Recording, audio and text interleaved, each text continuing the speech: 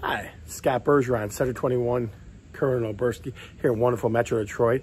And we got our good friend Kevin from 5 Star Inspections going to give us a tip of the day. Let's get to it.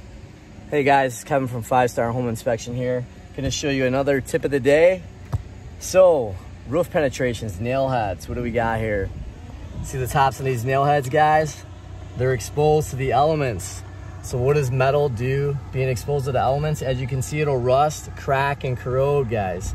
So you want to make sure that all the tops of your nail heads are sealed at your roof covering.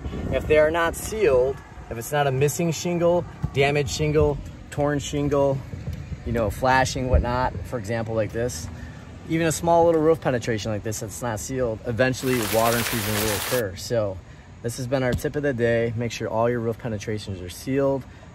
Kevin from 5 Star Home Inspection. We're 7 days a week. Give us a call, 248-904-8801. Everyone have a wonderful day.